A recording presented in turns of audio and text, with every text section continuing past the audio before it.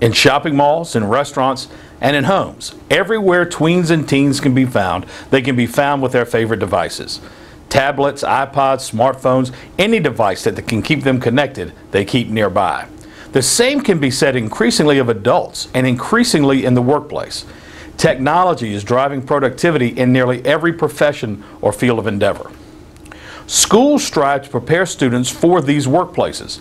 These devices, however, have been absent from the classroom. That's no longer the case in Chesapeake Public Schools.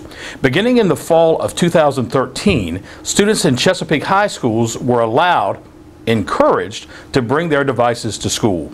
It's an initiative called Bring Your Own Device.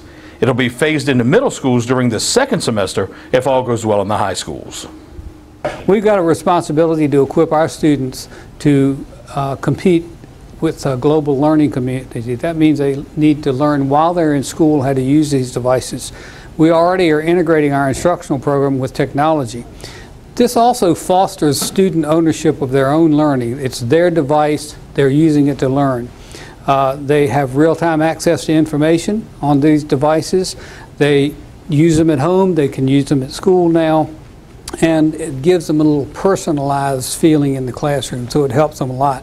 Also, we've had requests from teachers to allow this so that they can integrate that technology in their classroom and allow more involvement of their students in their lessons. The definition of a device is pretty broad. Students are allowed to bring most any device such as a tablet, an e-reader, a netbook, those type of devices that can wirelessly connect to the division's network. The uses of these devices are as varied as the devices themselves. There's many different applications that can be used in a classroom with Bring Your Own Device. It's truly up to the teacher and really how it fits into the lesson. For example, a teacher could use a polling device that could be used with cell phone or laptop or any tablet. Students can do on-the-spot research, very handy tool. Using e-books or using articles and pulling them into their device, students can easily annotate, do outlines, very easily look up a definition of a word that they may not know. They can listen to podcasts. That only just scratches the surface of what may happen with Bring Your Own Device in the classroom. It won't be a free-for-all in the hallways and lunchrooms and classrooms. The policy dealing with these devices places limitations on how students connect and when and how they can be used. For instance, all students will connect through the school division's wireless internet service so that content can be filtered. The schools determined to use the red, yellow, green concept. In other words, if a school designates a red zone, that would mean that there will not be any device used in that area of the school.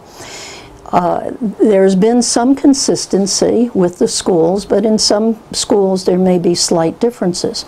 You could have a yellow zone, which means that there may be some restriction of that device used, which the school would explain that.